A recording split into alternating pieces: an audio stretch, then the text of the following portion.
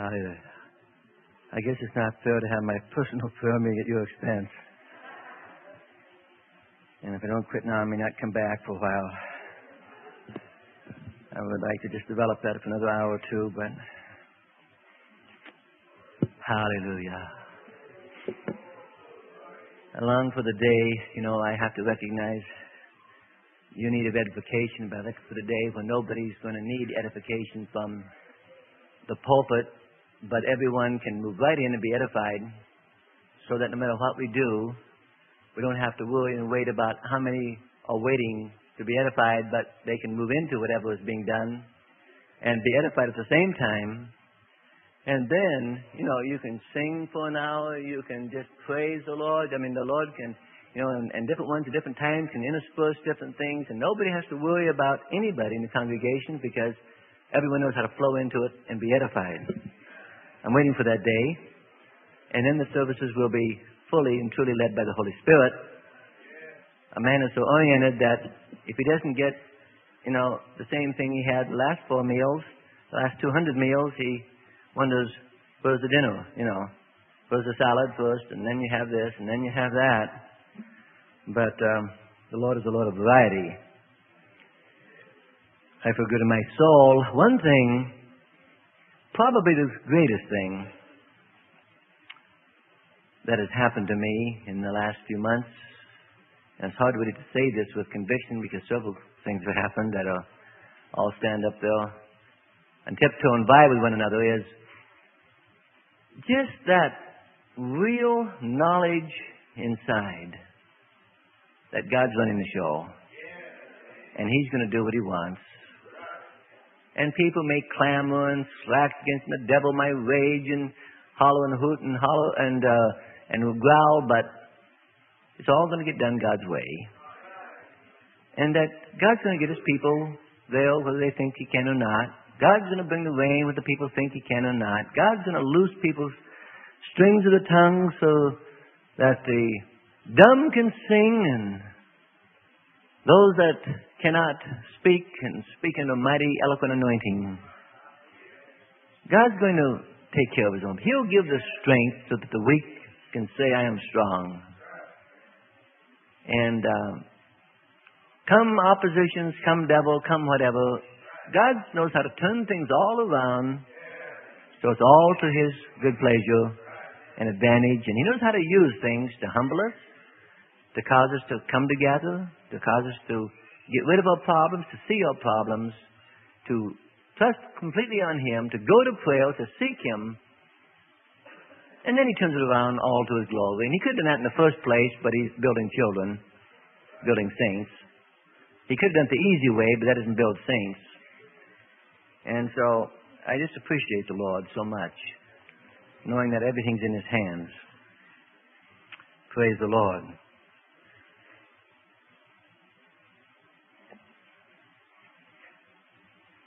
This is, I believe, part 4 in the series on the Feast of Tabernacles, and the last of the messages. Get over to where I left off. In the book of Deuteronomy, please, if you turn there, chapter 16.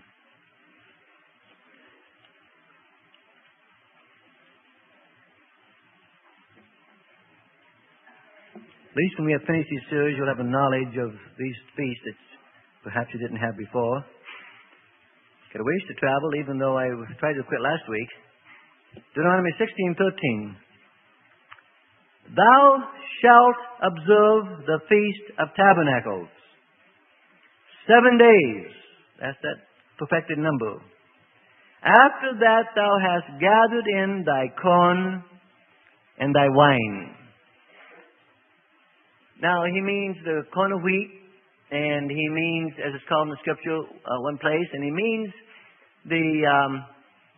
not immediately after, because the wine comes sometime after the corn of wheat. But after you have gathered in your harvest, your corn, your Pentecost, and your wine, which comes later, right after the time of the vintage comes the harvest festival of tabernacles with other fruits. And he says, thou shalt observe the Feast of Tabernacles after you've gathered in your corn and after you've gathered in your wine. It comes right after that, after these other things have been gathered in.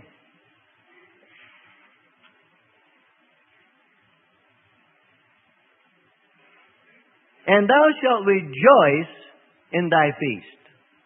This is to be a feast of rejoicing, of gladness. The harvest is in. With souls have been won. The gospel has gone out to the ends of the earth and drawn in all who will come.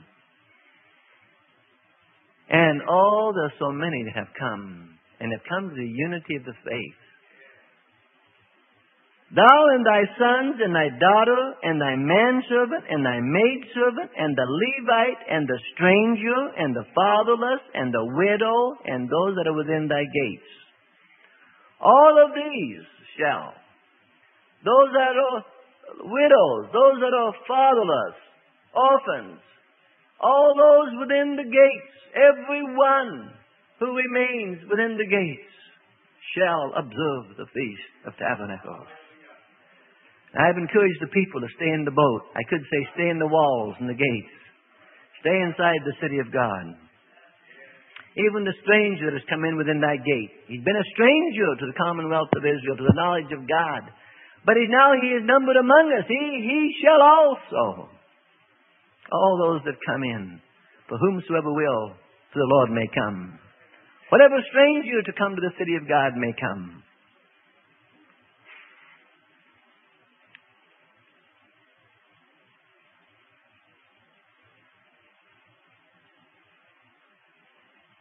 I want to read you Matthew 24:14 for just a moment. I have it right here.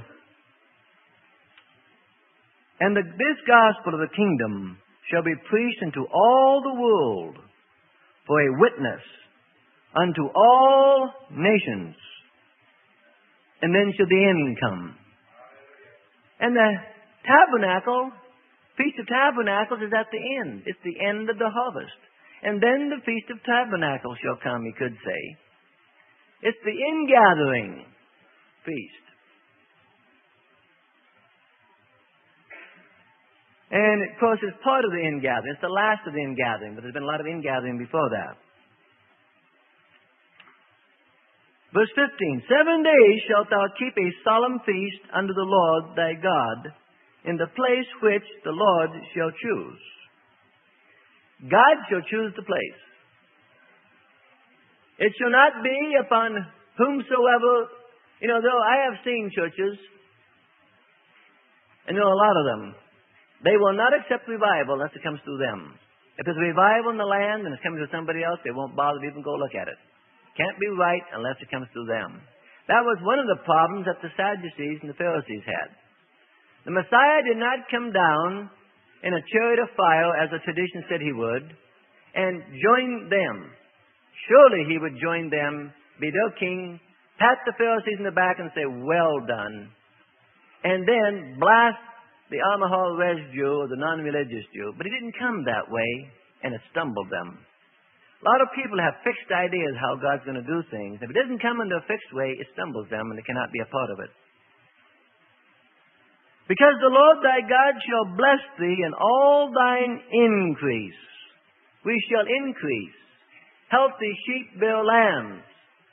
Wheat put into the soil dies and becomes a crop of 30 grains of wheat, or 60-fold, or 100-fold. And in the works of thy hands, the works are put into our hands. We have a ministry to do. Therefore thou shalt surely rejoice. Rejoicing over what's been accomplished by the work that's been put into our hands, so there shall be increase. And God shall choose the place. And I may also add, He chooses the time. He set the time of the tabernacle, and it shall come, and shall not tarry. Now the booths that they build remind them that they are pilgrims, strangers here. They're on a pilgrimage. We are passing through this land on a pilgrimage.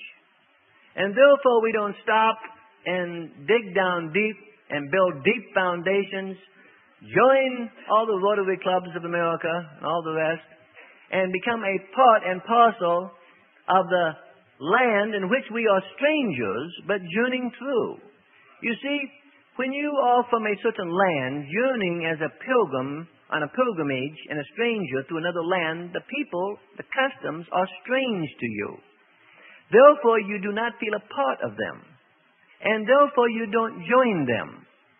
Because they are strange to you. They are not your type, your class. It isn't your thing. So you pass just through them, you keep aloof from them and go on. Jesus said, you're in the world, but not of the world. Therefore, the world doth hate you. Those about you can't join you, and you can't join them. If you live for Jesus on the job, they don't invite you to their parties. And if you get invited to the parties, you better look at your testimony on the job.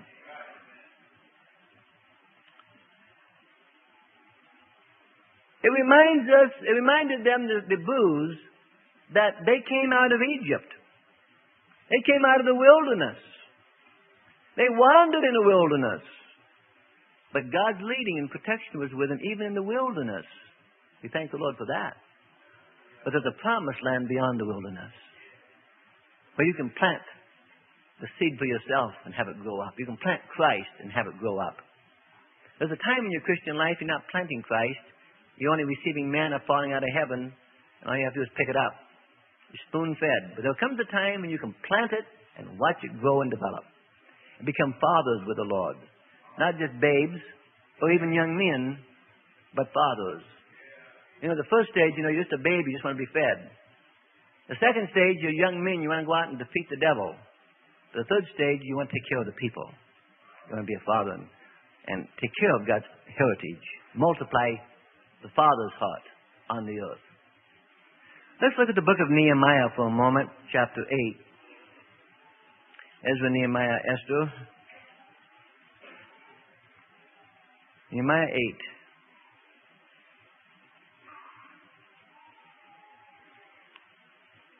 Page 497 in your Thompson Chain Bibles, which you all have. I encourage you to get this King James Bible because it's the best one, and for studying purposes, and once you have it, I encourage you to listen to a 2-hour self-learned tape, which takes you, without wasting any time, step by step, through all the helps in a way that will teach you things that you didn't know you could be taught, even after you looked through it yourself. Nehemiah 8:14. And they found written in the law, which the Lord had commanded by Moses, that the children of Israel should dwell in booths in the feast of the 7th month. Now, interesting here, that after the children of Israel had been in bondage for 70 years in Babylonia, and they've now come back to Jerusalem, and they look in the law, they are surprised to learn what the Word of God says. You know, there's a lot of Christians that are surprised to learn what the Word of God says. People call up and say, well, do you find in the Bible any place that you have a right to put anybody out of a church? I never heard of such a thing. There don't know anybody put anybody out of churches. They're flabbergasted at the concept. Well, you get a number of scriptures. Say, well, I think it'd be maybe more proper to say, well, do you find precedence in the scriptures to allow these things to go on and not put people out? How can you condone such a thing? But you see, people don't know so little about the Bibles. They are so amazed to find in the Bibles things that say, thou shalt not do what they're doing all the time. And things saying, thou shalt do what they don't do. They are amazed to find that they in the Bible disagree from time to time as things are brought up.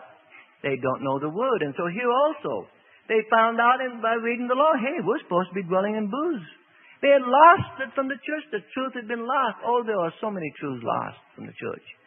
Even today, I could rattle off to you a list of Catholic doctrines that are still being kept by Protestant churches. Ones that came out of the Dark Ages, invented by councils of men that had nothing to do with the Bible whatsoever. And many of them not only anti-scriptural, not only extra scriptural, outside of scriptural, but also anti-scriptural. But they found this out, and that they should publish and proclaim in all those cities and in Jerusalem, saying, "Go forth into the mount and fetch olive branches and pine branches and myrtle branches and palm branches and branches of fig trees to make booths, as it is written." So the people went forth and brought them and made themselves booths, every one upon the roof of his house, and in the courts, and in the courts of the house of God, and in the streets of the water gate, and in the street of the gate of Ephraim. And all the congregation of them that were come again out of the captivity made booths, and sat under the booths, for since the days of Joshua, the son of Nun, unto that day, had not the children of Israel done so. And there was very great gladness. A couple of interesting things here. One is, and they did this as it is written, not as they were accustomed to do. They could have said, "Well, I never heard of such a feast. It's not our tradition, historical tradition to do such a thing." Well, we don't do that. But they found what was written, and they decided to change their beliefs and doctrines and ideas and practices to what was written. And we have got to continually change to what is written, not defend against, accuse, and penknife out what is written. That does not agree. Whenever we say, "I don't think that's right," and somebody shows you the scripture, you should say, "Pardon me, Lord, I didn't know, I was ignorant. Now I believe also with thee." That's what we must do. Because we've got a lot to learn, and we must continually learn. And if you already know everything, you've got nothing else to learn. Now, the second thing that's interesting here is that when they came over to Canaan's land, all the time of Joshua, they kept the feast. But after the days of Joshua, they quit keeping it. They also quit keeping the Passover. They also quit keeping the sabbatical year. They also quit keeping the Feast of Pentecost. The feast just fell out. They no longer were remembering. Why? Because they'd fallen into sin. Because they weren't caring that much anymore, that they came out of Egypt. They were already back in Egypt. There wasn't a rejoicing anymore in the church. There wasn't the same faith and hope. When the church doesn't live for God, it doesn't have the hope. When you're in the world, you don't have the same faith and hope and vision. Neither do you have the same care for knowing the Scriptures. There are churches throughout America in which the people never read the Bibles. The Bible is something you log weddings, deaths, and births in and keep the baby's hair in. And if you ever want to borrow the Bible to read something to them when you're witnessing, you have to blow the dust off the cover first. Hasn't been used for a long, long time. Sometimes you have to go and find it in a cabinet someplace. You have to look 2 or 3 places to find out where it is. You know they're not Bible moths. You know they're not much in the Word of God. God's people need to know His Word. Otherwise, you and God cannot agree, and you don't know what God is like.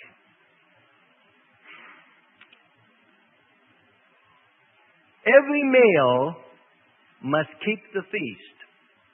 Now, here's 2 interesting things. The law said, every male must keep the feast if not legally precluded. There were some instances in which they were not allowed to keep the feast. If they had not brought themselves to a certain position, if they were not in a certain state, they couldn't keep the feast. So with us, everyone within the gate, everyone within the churches of Jesus Christ that remain and don't backslide and stay within the gate, shall keep the feast. The Lord will get those, no matter if you're discouraged, down, new, or whatever. If you stay in the city of God, you will, unless you fall into one of these categories in which you are legally disallowed to keep the feast. And there you have to stand and watch others keep it and cannot keep it yourself. And there were some of those in Israel that could not keep the feast. And we don't want anyone here to be one of those, do we? Secondly, if you were able-bodied. There were people that were not able-bodied. There were people that were physically diseased and incapacitated and were not capable of keeping that typological feast. Now, that does not mean in any wise that today, if you're crippled, that you cannot keep the feast. But it was typological of something, and it does mean that if the antitype of that spiritually, that is, if you're spiritually crippled and spiritually diseased, you cannot keep that feast. We got to be spiritually whole, or else we can't keep the feast. We're not required to keep it, neither can we keep it in some cases. Now, every day for the 7-day feast, they offered sacrifices. They offered a goat sin offering. A goat represents that which, takes the sins. See, a lamb represents that which is, the shepherd has the lambs, or they represent the saints, the part of the sheep. Part of the sheepfold. But in the last day, you remember, the scripture says he divides the sheep from the goats. And the goats go into judgment. Well, Christ became the goat, as you remember, on the Day of Atonement in the larger Feast of Tabernacles. And one goat had to be slain, and the other goat had to have the sins of the people imputed to it and be taken out to take the sins away. One was his crucifixion, and one represented taking the sins away. He became the goat. He became the judgment. Cursed is everyone that hangeth upon a tree, the scripture says. But he hung there not for his sins, but for ours. And he who knew no sin became sin, the scripture says, legally. And therefore, we got goats. That's why we have a goat sacrifice. It's the sin sacrifice. And so a goat was offered every day. That makes 7 goats. One for every day. Every day of the feast, Christ was efficacious as that sin offering and fulfilled the full number of 7. And then on the 8th day, that day of new beginning, the special Sabbath feast which followed the 7th-day Sabbath, the next one after the Feast of Tabernacles, which was not properly a part of the Feast of Tabernacles, the 8th day, there was also a goat offered, which means it was the day of new beginning, which means that even your new beginning in Christ is predicated on the fact that he became the goat. Then there was 14 lambs offered every day. Now, you would think that 7 lambs, being a perfect number, would be the right number. But here was not only enough, but more than enough. It was twice the number. 2 is used many times in scriptures as more than enough, the extra sufficiency. 2 times the number 7 times 7 days is 98 goats.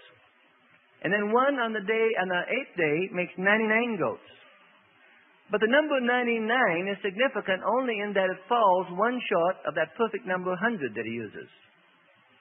And so there's 1 less lambs than 100.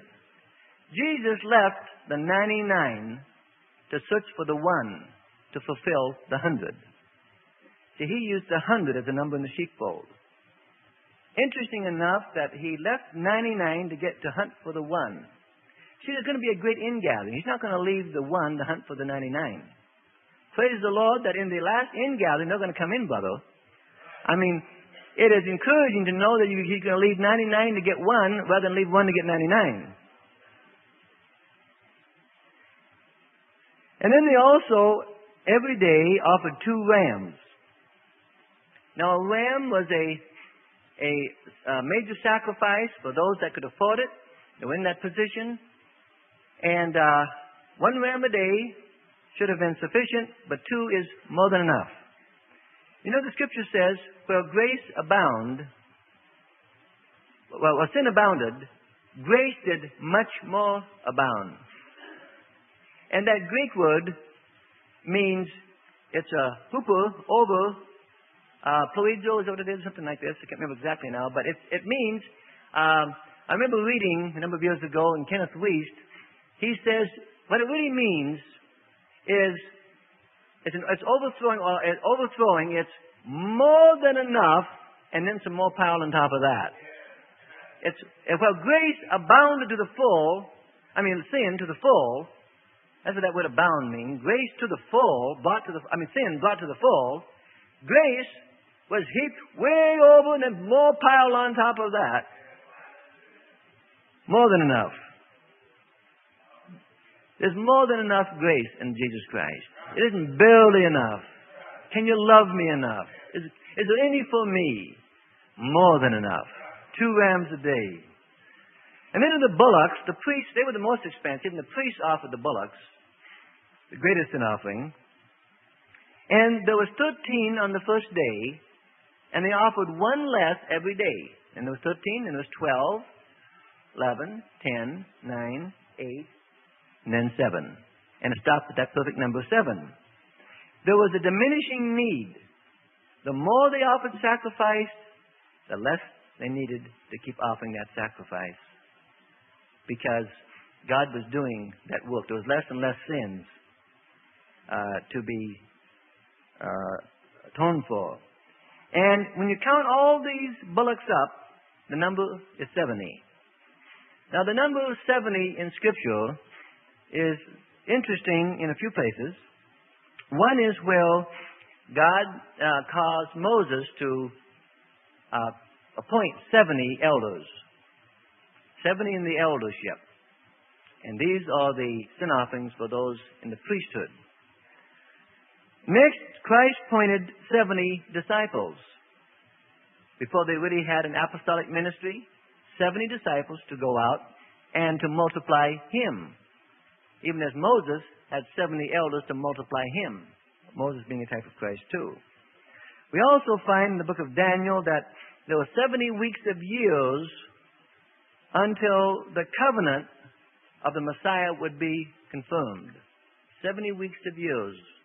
And so there would be bullocks necessary for those 70 weeks of years until that time was confirmed. And at the end of that time, then we find out the covenant is there already, no longer needs confirming, but is being practiced. We're in the presence of God. In the book of Deuteronomy, in chapter 16 and verse 14 again, there was just one more point, and that is, he tells us in that feast to rejoice. For all are to rejoice before the Lord. And he points out the different classes of people that are there. He says, and thou shalt take... Leviticus, just a moment. Deuteronomy 16:14.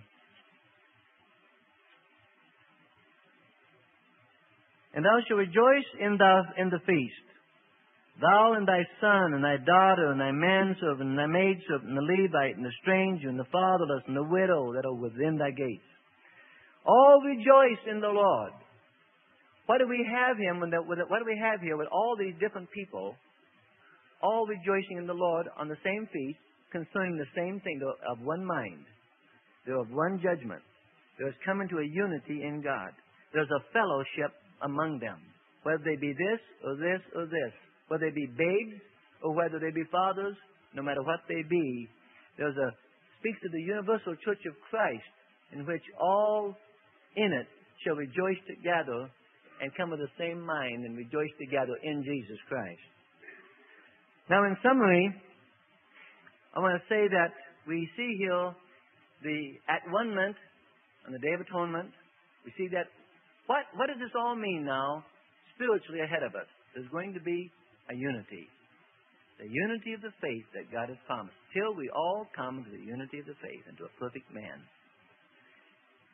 The harvest will be in. The work will be over.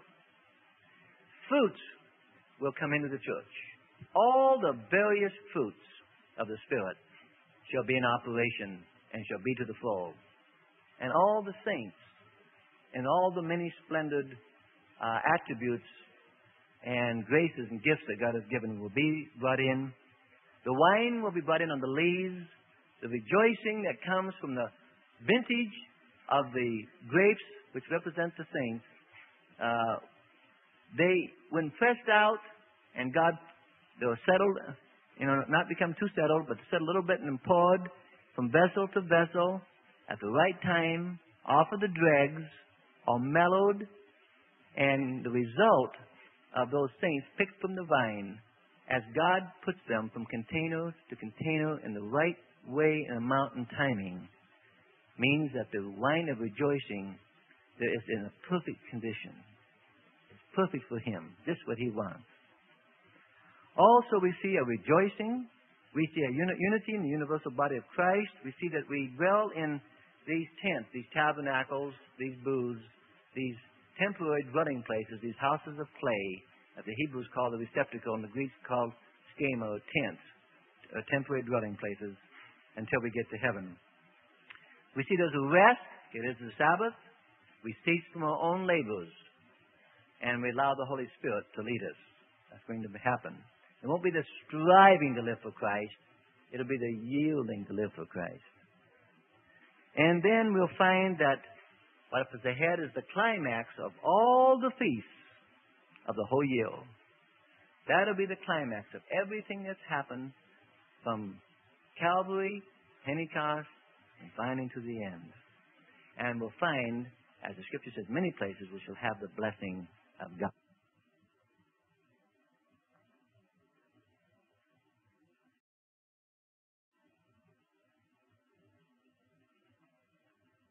A side connection in the Song of Solomon, if everybody would turn there, please. I want to bring you a picture of the bride in a certain connection at that time. This is right after Proverbs and Psalms and Ecclesiastes, and Psalms and Proverbs and Ecclesiastes, and right before Isaiah.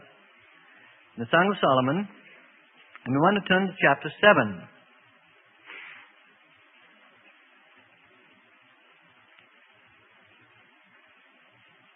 We get most of the people who have been to Bible college a great deal, know the Scriptures quickly, but we have new ones in from time to time. Help you be able to find the places quickly. Song of Solomon 7:1, the Song of Songs.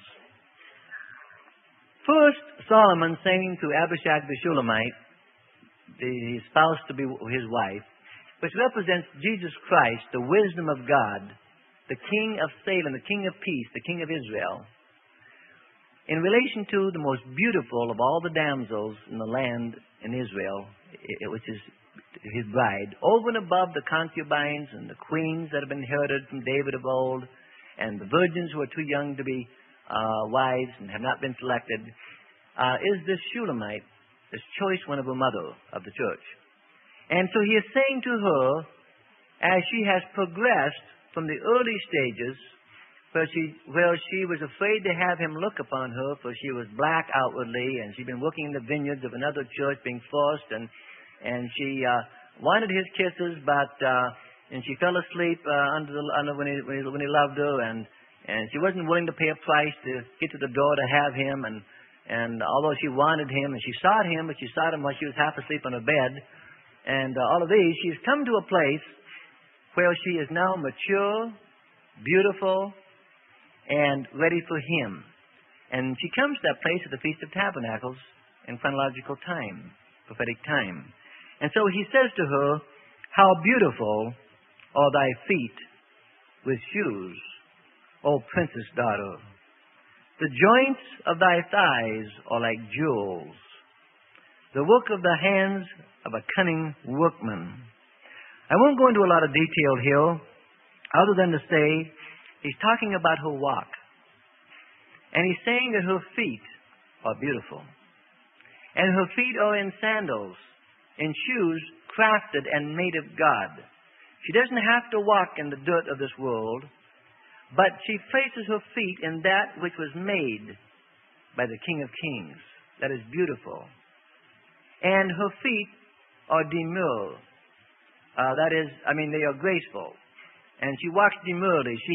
She's not clumsily, her body is not discoordinated. She's not clumsily clopping along. Her body, she is the most gorgeous girl and perfect, and her love and her heart causes her feet to run to him with joy. And her walk her feet are clean, they're not bruised with rocks, not scratched with thorns. She hasn't been out hobnobbing in the bushes and out in the dirt. She's been in the palace. She's been in His presence. They're clean and white. And He says that these are the work of a cunning workman.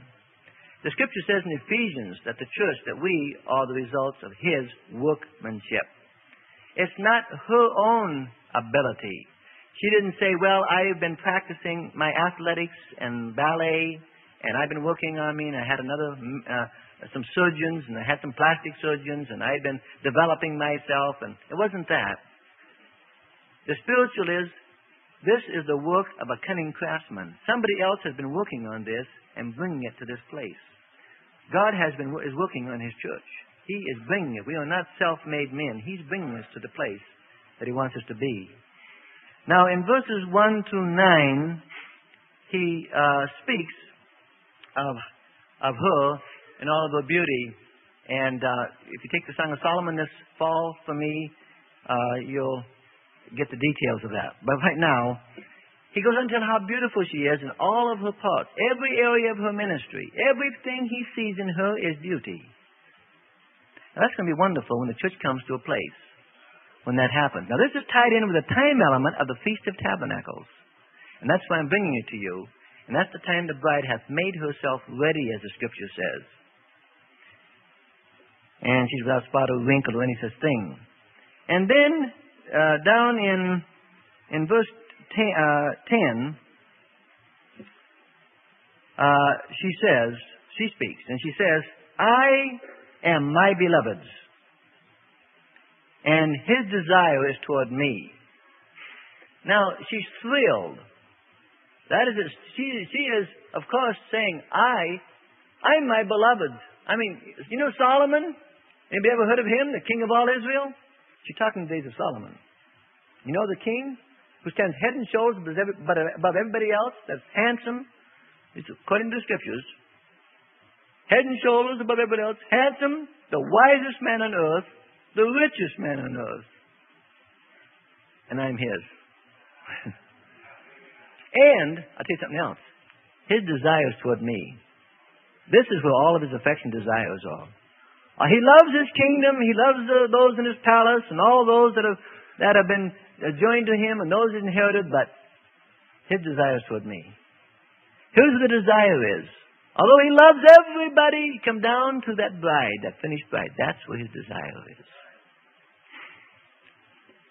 And then she says, and of course, his desire is toward her for a purpose, for a reason too. She says, his desire is for me because I'm submissive to him.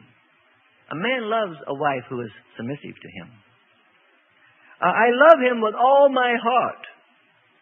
That makes him love her. I have one heart with him. I don't have some other deal. I do my thing and he does his. I have one heart with him. What his desire is mine. That makes him love her. I offer myself for his pleasure. I'm not just trying to see how much I can get out of him. I want him to be happy with me. That makes him love her. This is what we must do. Not only in the natural marriages, but more so even in the spiritual. Now,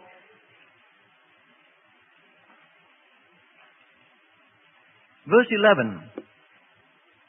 She says to him, Come, my beloved, let us go forth into the field.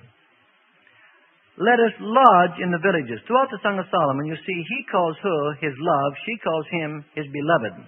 Normally, he would say, come, let's do this. But she is eager. And this is showing her eagerness, for she is saying to him, come. We tell Jesus things.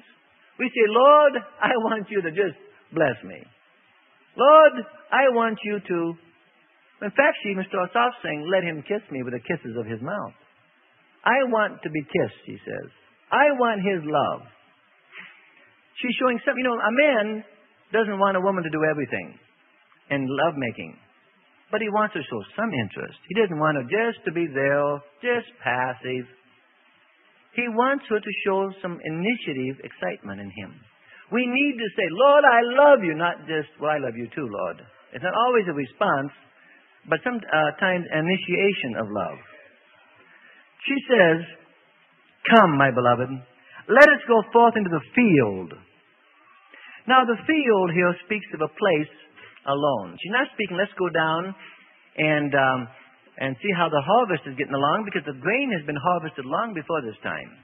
She's not saying, let's go work in the field, because she is not a laborer in the field. She's a lover, not a laborer. She's the bride. She doesn't have to labor out in that field. Now, in this analogy, now, Jesus doesn't need prompting, but sometimes he stays until he's asked. Like when he came to the house of Peter by the Sea of Galilee, the Scripture says, as they began to turn into Peter's house, Jesus made as though he would go further, and they constrained him, and so he came into the house. Rather than just to assume and presume upon them and presume upon their food and their time, he just went as though he knew he was going to stay there, but he was going to go on unless they asked him. And only when they constrained him, they had to ask him 2 or 3 times, then he turned in. And the Lord knows your telephone number and your house number, true, but you got to constrain him a little bit. He'll go on if you don't care enough to invite him, and he won't impose himself upon you. Now, the field speaks of being alone with him, to communicate love. When I was courting my wife, we sometimes had trouble. She lived out on the farm, and as I would come down the road to meet her, getting off the bus, her younger brother and sister would race down the road to grab me by the arms and legs and so forth, and she waited there in the back, down there in the front yard of the house, waiting for me while they come bouncing along on my arms. And we got there, and after dinner or whatnot, we would want to go take a walk out in the meadow and lie under a tree and sit down under a tree and talk and visit, be alone. It was always difficult because those two didn't know why they couldn't tag along. They wanted to come also. And my wife had a terrible time getting rid of them. But the Shulamite wants to be alone in the field. They get out away from the hustle and the bustle of the people, the homes where people are.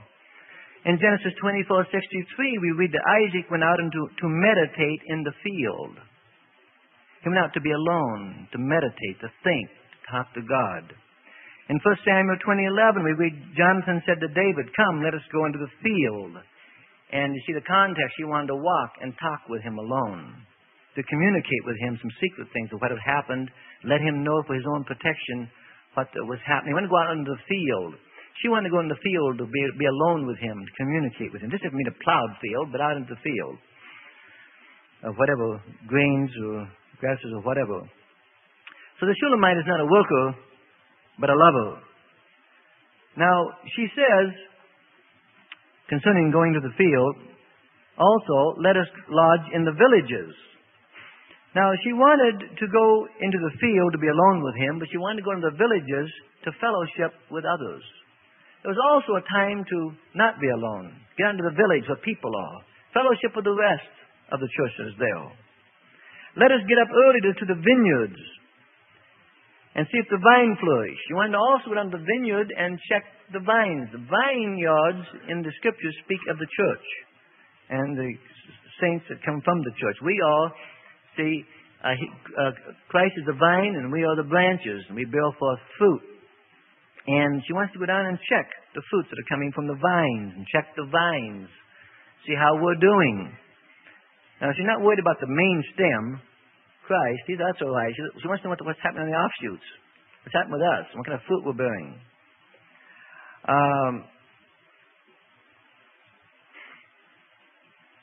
And then she says, and whether the tender grape appear. Now, the tender grape is the new convert. A little tender new grape. Let's see if we're getting new converts on the vine. Because they'll grow up to be big grapes one day, be nice and sweet. And the pomegranates bud. Now she's talking about other fruits that come right after the vintage. See where they've come forth. And there I will give thee my loves. Now not love, but loves. Loves differs from love in that love speaks of a general feeling and heart expression, but loves are individual lovings. Individual, specific things. I will give you my loves.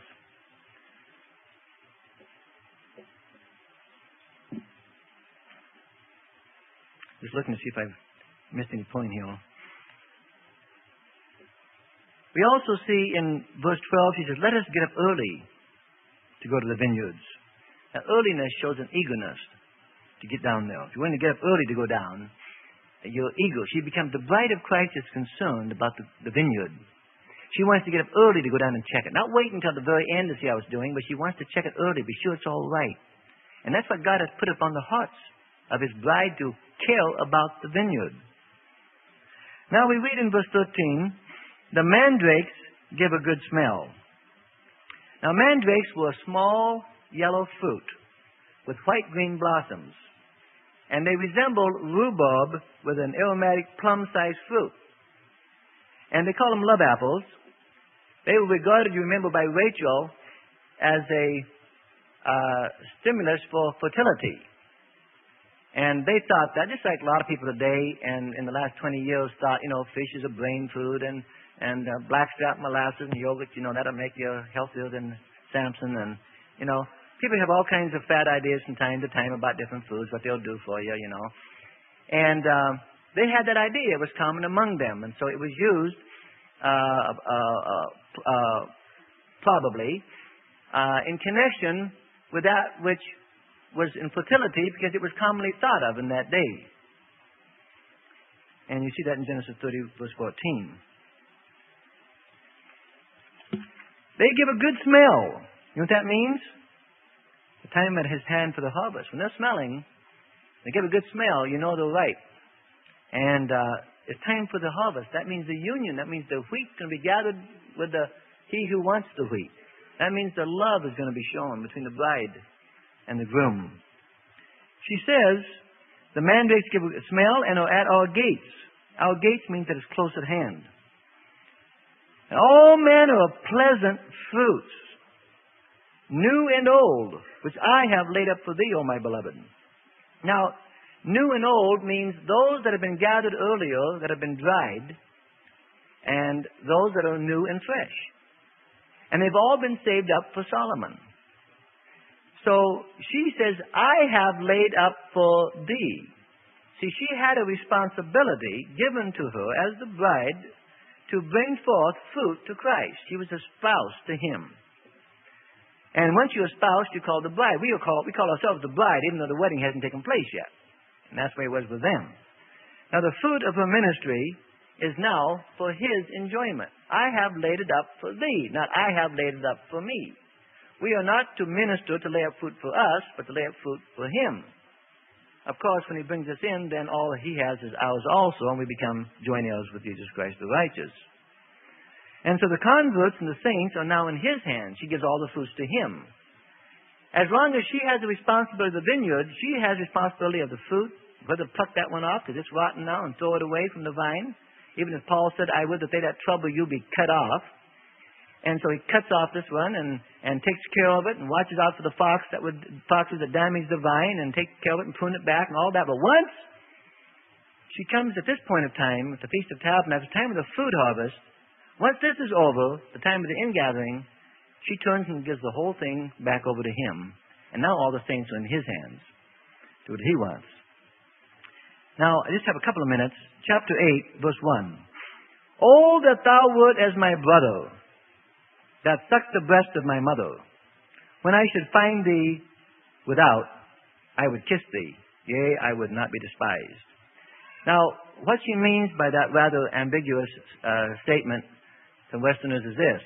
It was not considered decent in that country to kiss people in public unless they were your own family, your brother, that is, your actually blood brother or blood sister, mother or father. So she is there with Solomon and she's in love with him. And passionately in love with him. And she says to him now, because she's in public, she says, oh, I wish you were my brother right now. So I could kiss you. The brother sucked the breast of my mother. That was my actual brother. Not my brother in the Lord, but my actual brother. Because when I should find thee without, as soon as I get you away from the kitchen here, I would kiss you. That I should not be despised. Right now, if I do, I'm going to be despised. I can't be quite that forward. But I'm holding myself back. In other words, I want to love you so much, and I got to hold myself back because of the services, because people there would judge me if I would show this intimate love to you.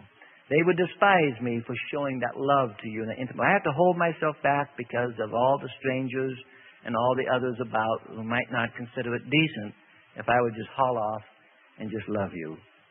And that happens. But all the time that we can be with Him in secret and we can love Him. And then she says, I would lead thee and bring thee into my mother's house. Whenever a girl starts bringing a young man into a mother's house, there's a union that's going to take place. There's a marriage that's going to happen there. Who would instruct me? The church, my mother, would instruct me. I need instruction. She would tell me now. And I would cause thee to drink of the spiced wine, of the juice of the pomegranate, and on. She goes on. And she's now fantasizing about this, anticipating, I should say, about this marriage. She's going to have this life with Him forever. The Bible talks about those. He's coming for those who are looking and waiting for His coming. Not those who don't care when He comes, not a bit interested. We read in verse 9, verse 8, she says, we have a little sister. Now she mentions the problem she's got. After verse 7, she tells about her love is so strong that nothing can ever stop that fire, water, you mention it, you name it. And then in verse 8 she says, new paragraph, we have a little sister, and she has no breast. What should we do for our sister in the day when she should be spoken for? I have a little sister, and she's immature. Now, she should be old enough, when somebody comes by and says, I want to take the next damsel down in your family. You always take the oldest first. The father wasn't about to give a younger one up and keep the older one. You got to get the older one if you're going to work the way down. And now he said, we have a younger sister. What's going to happen when the day comes when the bridegroom comes for her and says, all right, I want her. And then he says, this one's too immature. She's not developed. She can't take care of the infants, converts. She doesn't know how to teach them. She can't milk them out with the sincere milk of the word. She's not fully developed. She's not rounded and beautiful. She's too young. She's immature. She hasn't developed. And then she says, if she be a wall, we will build upon her a palace of silver. If she be a door, we will enclose her with boards of cedar. Now, that's an often ambiguous sentence, too. But what it means is, if she is a wall, what does a wall do? A wall keeps out. It guards. It protects. If she be a wall, and those who would try to come in to seduce her, to get her, if she resists all the love of the world, and all those who would come in, would keep herself for the love of her soul, for her bridegroom is coming. If she be a wall, and she keeps herself pure in this respect, then we'll build on the wall a palace of silver, and she'll become something. But if she become a door, which just lets in and come right on in, she opens herself up to those who would seduce her into false doctrine or any other way or the things of the world, then we'll enclose her with boards. We'll build a wall about her, enclose her so that she will not be a door. We'll protect her. We're going to make her so she's not opened up to the world. See, the older sister is taking care of the younger one. That's what He's given the bride to do, is take care of the young one. Sometimes they're doors and they should be walls. And then she says of herself, I am a wall. Hey, I won't have any drugs. I won't have any gurus. I won't have any other loves. I won't have any other false doctrine. I won't have any traditions of men. Nothing's going to come in and seduce me away. No demon, no lust of the flesh, no world, no offers of big money, nothing. I am a wall. And my breasts like towers.